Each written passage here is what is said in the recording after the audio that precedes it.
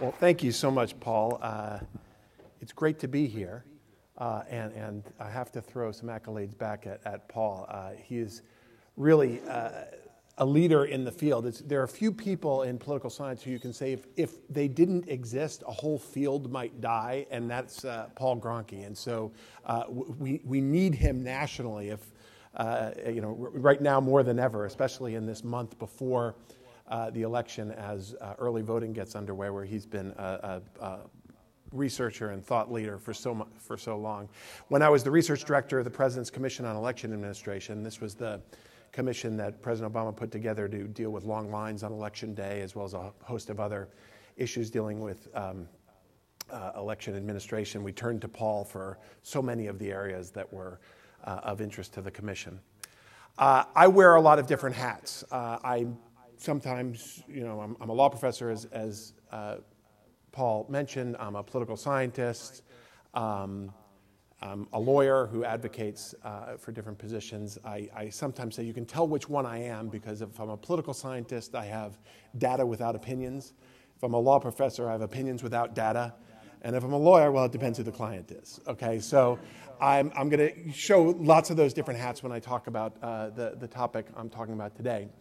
And I also have to say something that a lot of us who work in the field of election administration and regulation of democracy have to say, particularly at this point in time in American politics, which is that I often think that our role and our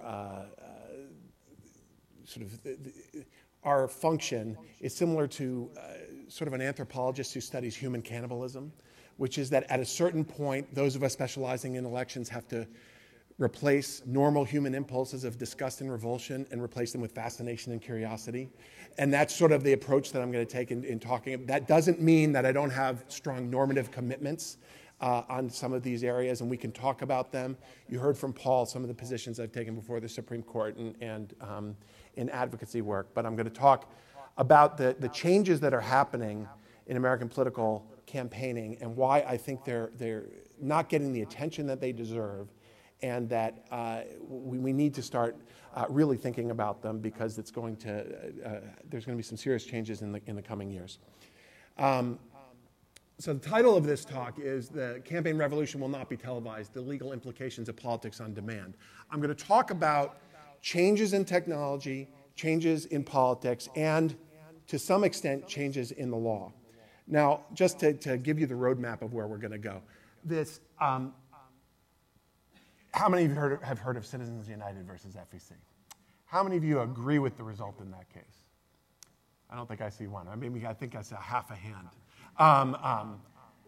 I'm going to, yes, that's right. That's what it's chilling effect on speech. I'm going to talk about Citizens United, and I'm going to try to convey to you that Citizens United is a case about something that really hasn't been discussed in relation to Citizens United. That the way that we've thought about that case as a case that gave personhood to corporations is really not the most significant part of that case, and that we need to think about Citizens United in the context of changing political communication. Secondly, campaign finance law, and obviously Citizens United is the most important campaign finance case in a generation. Campaign finance law has been preoccupied with television, okay? And that's all going to change very soon. Right? And to the extent campaign finance law has been about the inundation and the saturation of 30-second ads, that's a time-bound phenomenon which will soon be changing. Right? And we will see this in the advent of internet-based campaign speech. You're already seeing it now, as well as the shift in what your television actually is as a device, which I'll talk about in a second. Fourth, as we move from television, traditional television, broadcast or linear programming, to on-demand programming and political campaigning through the internet, it becomes extremely difficult for government to regulate it. Okay? As a result, the main campaign finance regulators in this new world, in the new environment. I mean, let me also say something that's obvious, which is it's very difficult for the government to regulate anything in campaign finance these days, because the Federal Election Commission is an institution that's designed to fail. But besides that, even though they have difficulty regulating in the traditional areas, it becomes even more difficult when you start talking about regulating the internet.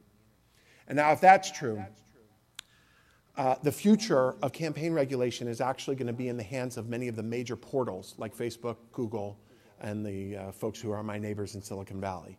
And they need to start thinking about themselves in that kind of public-spirited role. And we need to start thinking about them as having that kind of political power. Okay? All right. So if you haven't actually seen the movie, which was at issue in Citizens United, I thought I would play a little bit of it for you right now. This is just the trailer of the movie called Hillary the Movie, which was the issue in Citizens United. Oh.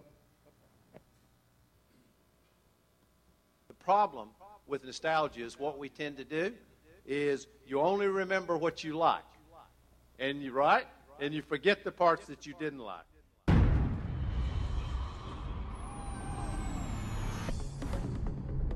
I can support the president. I can support an action against Saddam Hussein. If I had been president in 2003, I never would have started this war. Well, she's flipping, she's flopping. No, she's not flipping and flopping. She's lying.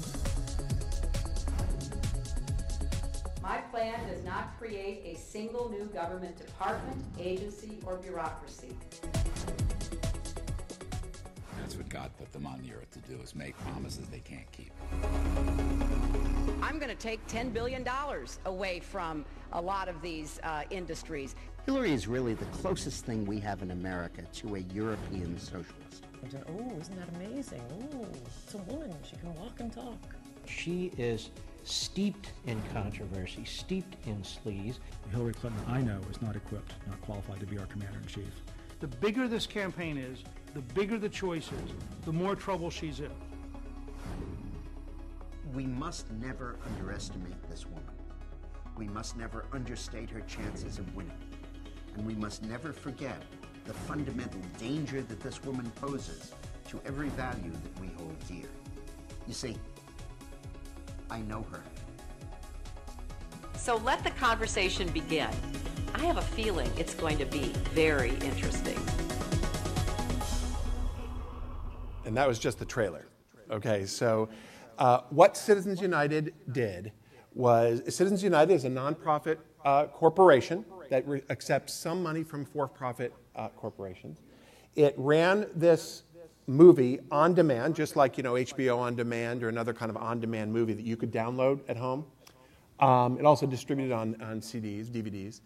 And it did it within 30 days of the 2008 primary season, right, of when Hillary Clinton was running against Barack Obama for the presidency.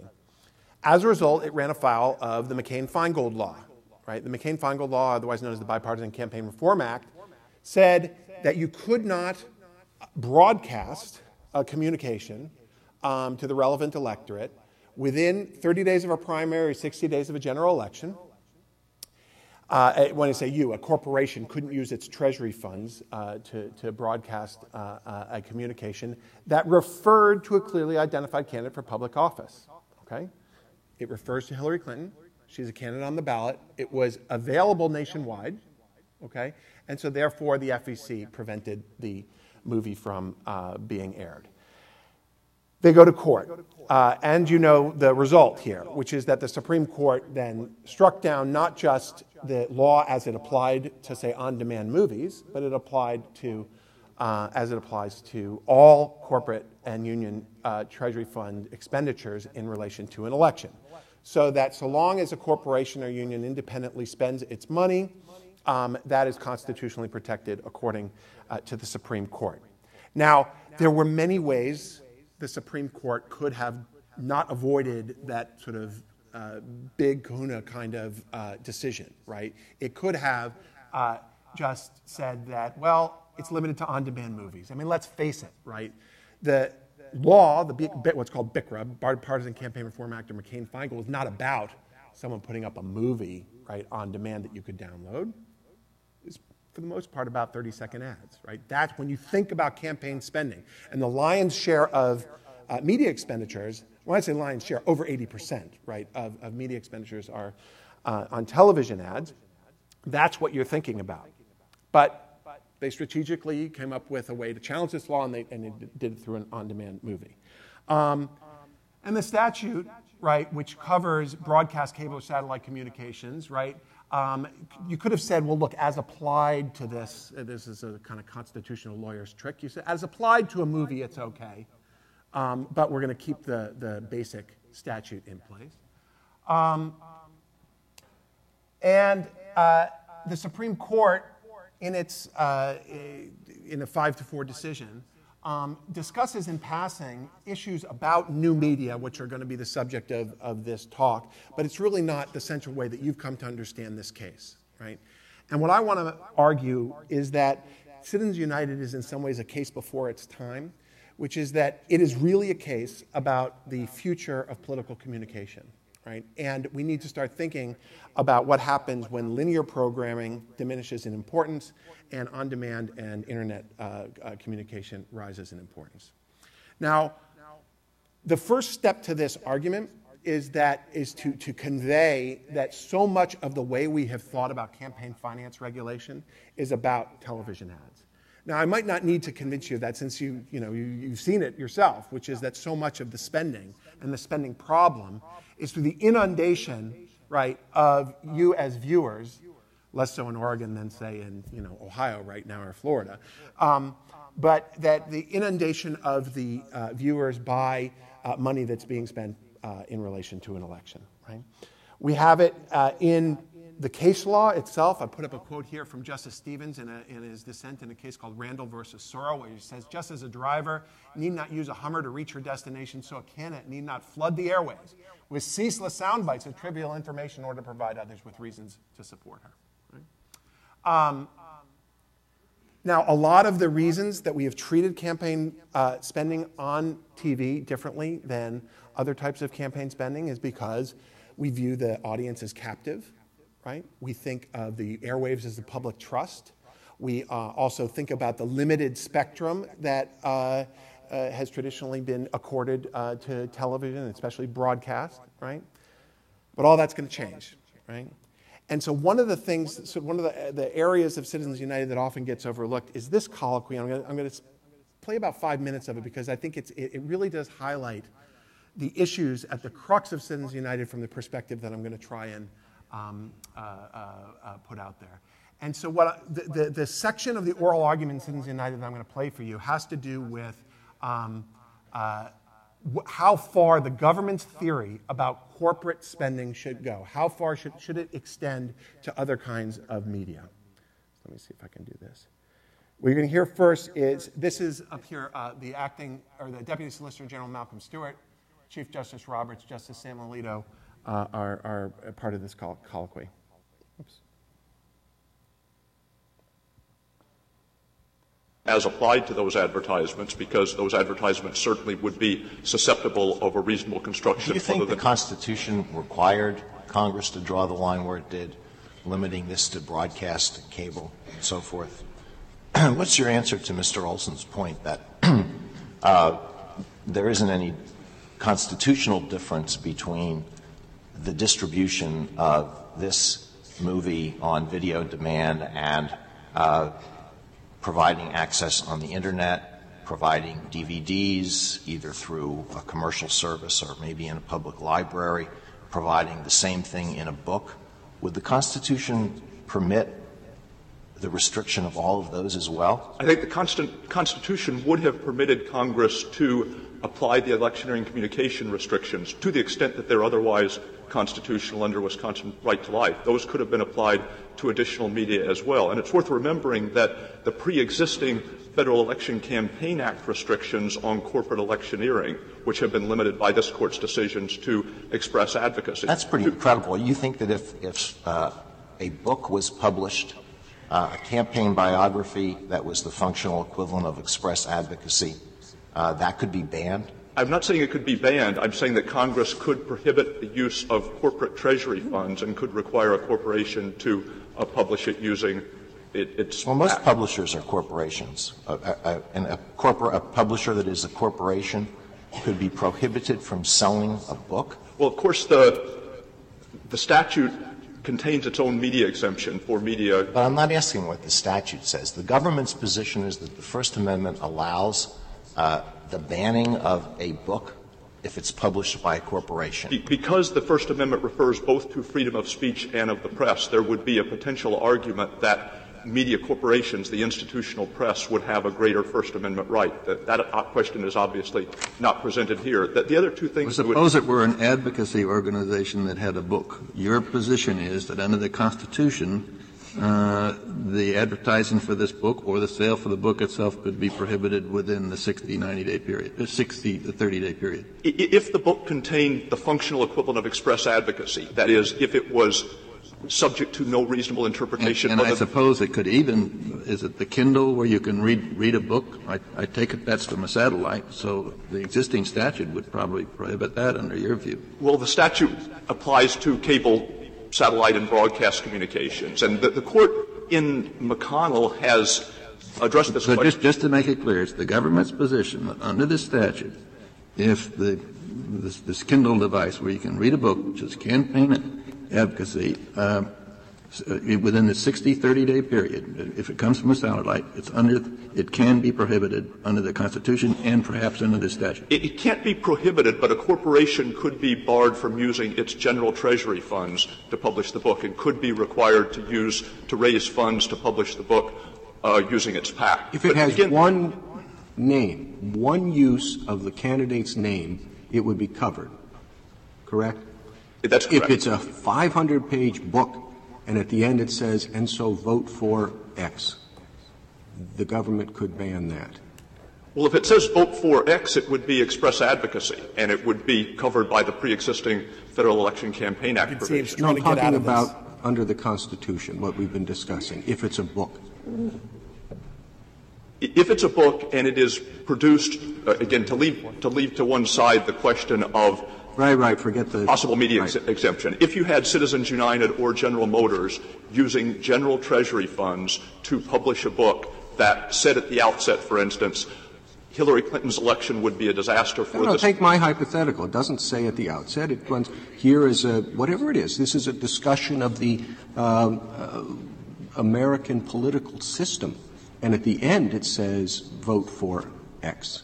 Yes, our position would be that the corporation could be required to use PAC funds rather than general treasury And if they didn't, you could ban it.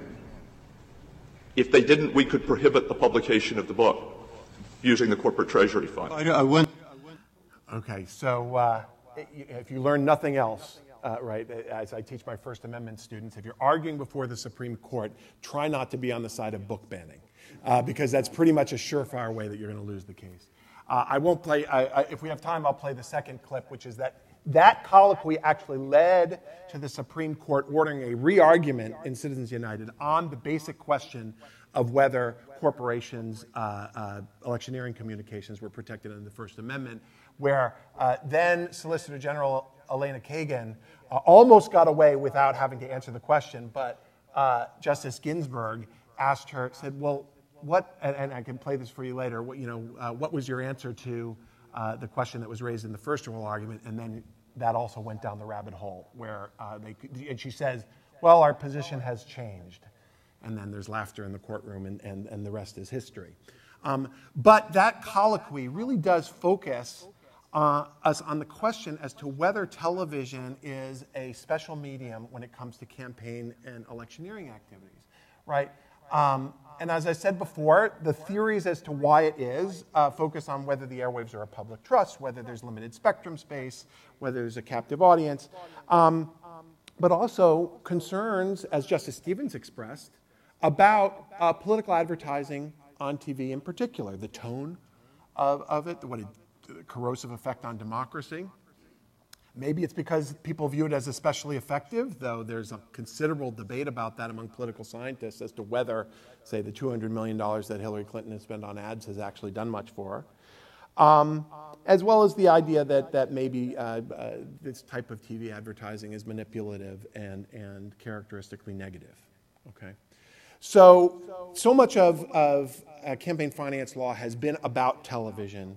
And so now what's about to happen? And when I say what's about to happen, I don't want to suggest that we're seeing the seeds of it in this election, okay?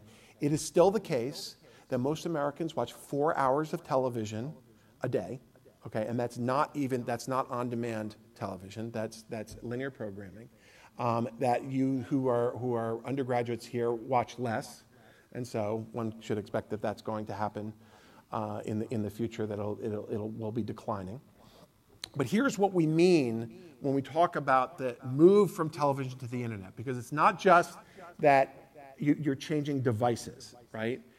Yes, it's true. We're talking about other types of screens that you'll be watching, whether it's your phone, tablet, computer, or gaming device. I don't know if you saw on the first slide, and I'll bring it up later, that one of the things that we've noticed is that President Obama in his re-election campaign actually embedded ads in video games, in online video games like Madden Football and some of these racing games.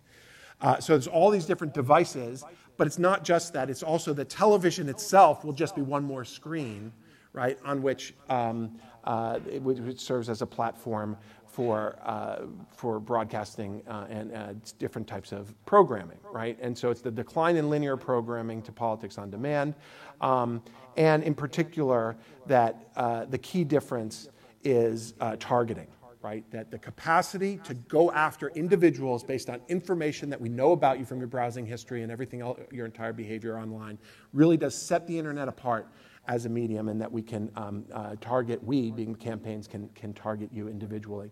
I'll say one thing, it's one of the things that makes this challenging is to try to describe the types of communications that we're talking about, right? Because it's not the replication of a television ad online, right? You know this if you've been interacting on Facebook with candidates or the like, or if there's a cookie in your browser that knows that you visited the Bernie Sanders webpage or something like that. That it's banner ads, it's search histories, it's the news you receive on Facebook. It is, like I said, embedded ads in video games. It's all kinds of ways that communication can get to you through the internet and through these different platforms. And the challenge is, once we recognize how complicated this new communication environment is, it's going to be extremely difficult for government to regulate it. Okay, and I don't want to suggest that that's a lamentation, that government should regulate the internet. I'm just saying that this is the nature of the beast right now. That when you talk about communication moving online, away from a privileged device like television and a limited spectrum space, that it becomes very difficult for the government to regulate it. There are currently limited existing regulations when it comes to internet communication. There's some disclosure regulations, but they're very weak. Second, the Federal Election Commission did try to grapple with updating regulations for the internet, and it caused maybe the biggest controversy over the last 8 to 10 years. It paralyzed the FEC. Well, the FEC is always paralyzed, but the FEC could not. This is what then led to this sort of famous controversies that they couldn't even agree on whether they were going to have donuts or bagels at the meeting, because that was that would require a bridge too far for them to compromise over. But it poisoned relationships on the FEC. I've capped one. They leaked it to the Drudge Report. You can see what the headlines were, and also on Fox News.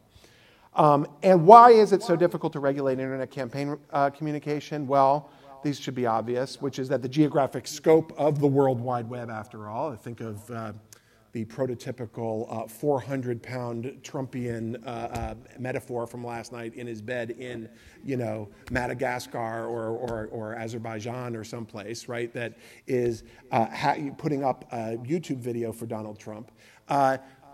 You can't, there's nothing the FEC is going to be able to do to regulate that. The variety of media, which I described before, the difficulty in identifying the source of communications, the tendency of the internet to privilege anonymity, and the real difficulty of trying to define who the media is in this new environment. Because we all probably agree, right, that you cannot prevent the New York Times Corporation from covering this election, right? That if the First Amendment means anything, right, you can't prevent news media from mentioning a candidate's name within 30 days of an election or 60 days of an election. That's kind of their business model, right? And so if that's true, then it becomes extremely difficult to figure out who the media is in this new communication environment when anyone can blog, tweet, or put up a YouTube video. Now, I say that it's difficult to regulate the internet. Now, that's not entirely true. There are plenty of countries that do so. And if you go to either Google or Twitter's pages that talk about practices, they will give you a list of foreign countries that have certain restrictions. So in Brazil, the promotion of political candidates or parties is not allowed on their platform. In China, well, most everything's prohibited, but names of state authorities or political personnel, criticism of the Communist Party, Taiwan independence, Tibet independence, Hong Kong Democratic Party, the riot in Tiananmen Square are all prohibited. Indonesia, Japan, Korea. Korea actually took down, I think it's 20,000 Facebook posts in the run-up to their last election. It's a very serious set of rules when it comes to regulating online communication, right? Of course, it is a whack-a-mole problem, so that then you end up with real difficulties in trying to capture all this communication, but that's the kind of legal regime where it has been successful, very different than our First Amendment. Now, why should we be concerned about this new communication environment? If you don't like TV ads, just wait, is sort of the bottom line of this talk. First, there is obviously an oligopoly of the major portals. Facebook, you can see this in the effect that Facebook has on news consumption and the media in general. That is why the controversy, if you're familiar with the controversy they've had in the last year over their trending news feed, has been so important, because if you talk to journalists, basically Facebook is sort of the coin of the realm right now, because so many people get their information, get their news from Facebook. And so there's the risk of bias, what Jonathan Zittrain at Harvard calls digital gerrymandering, the risk that either through the search engines prioritization or the decisions of the major portals that certain political consequences will follow.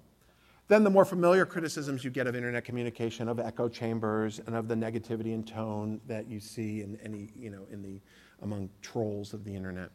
And as we said before, the anonymity which is facilitated by the internet. None of this is going to say, but the First Amendment has costs, and a lot of these are costs that we see in our everyday life. It's not like anonymity is a unique problem when it comes to internet communication. We have that issue when it comes to pamphlets and the like. We've actually protected the right of anonymous pamphleteers. But what does set, as I said before, the internet apart is this capacity to marry all these other pathologies that seem to be exacerbated online with the capacity to target you individually. Okay? Because the amount of information that is available to the portals and to anyone who's willing to exploit it to then target you with specific information. And so so we have government being less effectual in their ability to regulate, increasing challenges, I'd say even dangers in this brave new world of political communication. Opportunities as well, which I'll get to at the end. Because, of course, one of the benefits, this sort of the utopian view of the internet, of course, is that it's cheap, right? That you can reach a mass audience with very little money. And so there is obviously a cost and benefit side to this. But the major portals do play an extremely important role in regulating the information as it is sent to you. Now, I'm particularly concerned here with paid, since this is focusing on campaign finance, I'm focusing on paid political communication. Right, and for reasons that should be obvious, right, which is that if the campaign finance problem is often sort of the replication of economic inequality in the political sphere, right, and so how will these new portals enable the kind of inequality that we've seen in the campaign finance system already? One thing I want to disabuse you of at the outset, so before I talk about why I think these portals should be self-regulating in important ways, is that a kind of laissez-faire, non-regulatory environment is not a possibility. It's not going to happen. The question for the future is whether the same kinds of regulations that these corporations have for regulating the advertising of soap and other products online are going to be the same regulations that apply to politics. Okay? They already regulate, to a considerable extent, the kind of communication that goes on online, both sometimes free communication, sometimes paid communication. So you can see, and this is from YouTube, right, that they have a set of rules about privacy, about hateful content, right? Hate speech is prohibited on all the platforms, whether you look at Facebook, Twitter, Google, and the like, right? You might wonder, well, how does that dovetail with certain comments in, say, a presidential campaign? But they've actually had to grapple with that. Threats, sexual content, so obscenity. Really interesting fact about how do they police all of this? Well, to some extent, if you can notify Facebook or Google of these problems, sometimes the bots themselves or the algorithms police it. So there are certain words you can't put into a Twitter post, right? Certain racial epithets and the like, as well as obscene language. Now, one of the things that's happened with some of the platforms is now, say, with obscenity, with images, that they've actually adopted machine learning and put it into the programs. So as the algorithm continuously has to deal with these questions of what's obscene and what's not and whether they're going to take it down, it's now actually the case that the computer knows it when it sees it, right? And that the rules that apply to obscenity actually are ones that are incapable of human definition, okay? And so, it's, for those of us who study the First Amendment, this is like a fascinating problem, right? And then a whole series of other issues dealing with misrepresentation, violent or graphic material, as well as you can't sell certain things like guns on some of these portals or drugs and the like. All right. And so now what we're left with, if the FEC is not going to be able to regulate this area, if it's simply too complicated, and the portals are regulating it anyway, we need to start thinking about what are the right ways for these new private regulators of campaign finance. Now, you might say, and I want to grant this up front, well, why would they want to limit the amount of money that some campaign is going to spend online? And so, of course, let's just concede that at the outset, that this is only to the extent that it's consistent with their business model, right? And obviously, they don't want to turn away money, all other things being equal. But as a share of the total amount of ad revenue, let me tell you that these portals are getting, political ads are a tiny, tiny slice.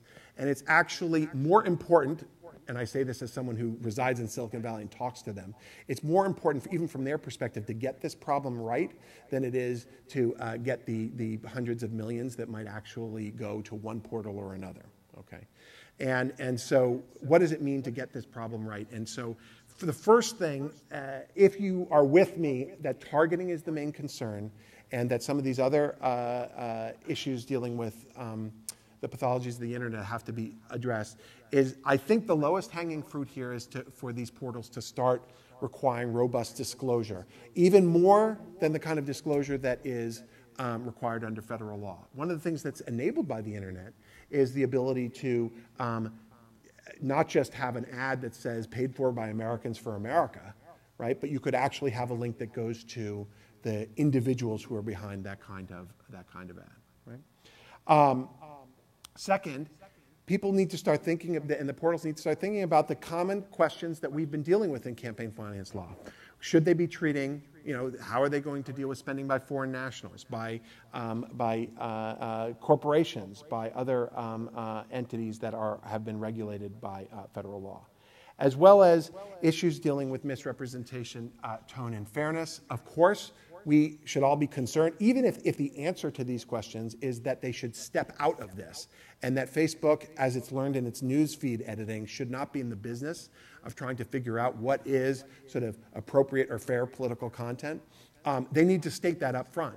And we need to know what their actual policies are with regard to political advertising, and they need to be transparent about how much is being spent on their portals and what their sort of standards have been. But as I said, and let me just reiterate this, the idea that they're going to step out of the way is not an option. They are already regulating this, and we just don't know to what extent.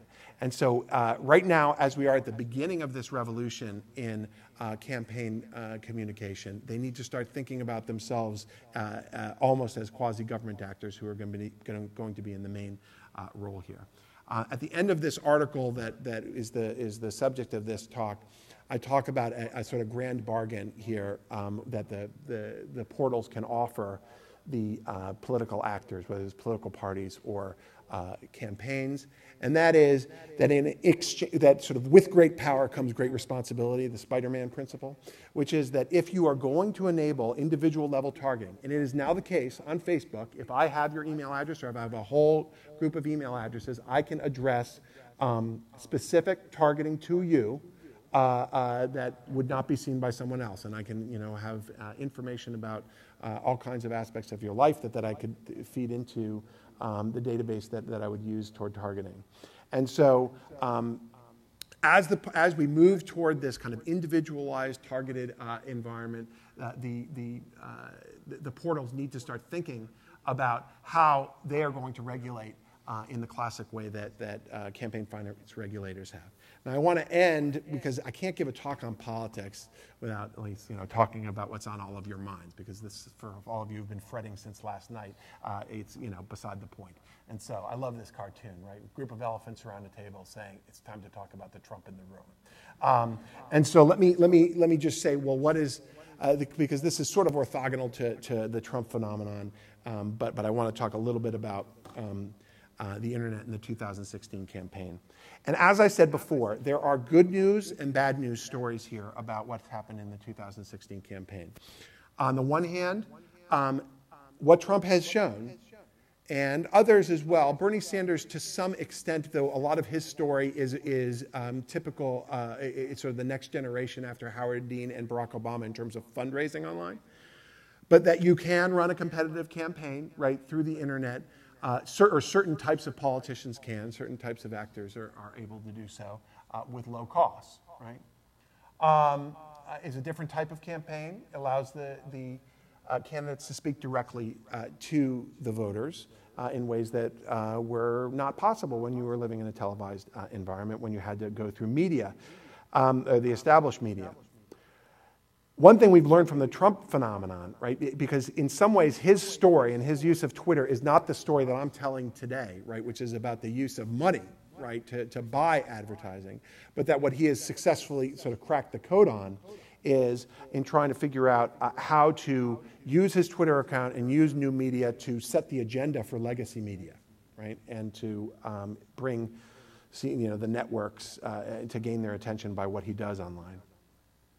But we've seen the dystopian part of this as well, right? Whether it's the tone of this campaign or the tendency of the internet to foster untrue beliefs in the mass public and to prize virality over truth, as well as earlier concerns about polarization and tone, that we've seen the worst of it in this campaign. I don't want to suggest that the internet is solely to blame, but it's exacerbating a lot of these forces which are already sort of subterranean in American politics. And so this is the world we have to look forward to. I can't say that this election is going to resemble everything that comes after it. Let's hope not. But that we need to start thinking about how this change in technology is going to affect both the political and regulatory environment of campaign communication in the years to come. And with that, I'll take your questions.